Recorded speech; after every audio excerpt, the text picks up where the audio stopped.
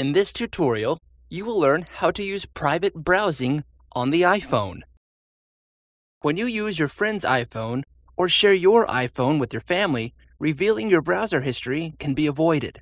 Here's how to do it, step by step. 1. Tap your Safari icon. 2. Tap on the tab icon. 3. Tap Private on the bottom left. 4. Safari will ask whether you want to close all pages.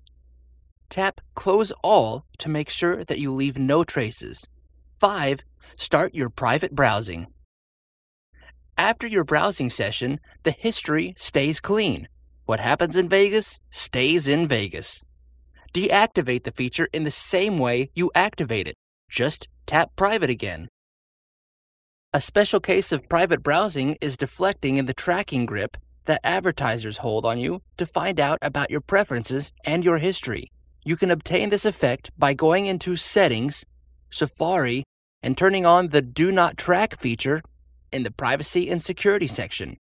Cookie storage can also be deflected by selecting which kind of cookies you do not want to block or allow.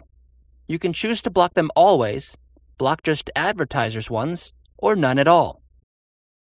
Last but not least, history and cookies data can be cleaned from the same place as always in iOS Settings, Safari, Clear History, and Clear Cookies and Data. Enjoy your anonymity with private browsing. This was a HowTech tutorial. Like us on Facebook, love us forever, or leave us a comment here in the fields below. Thanks for watching.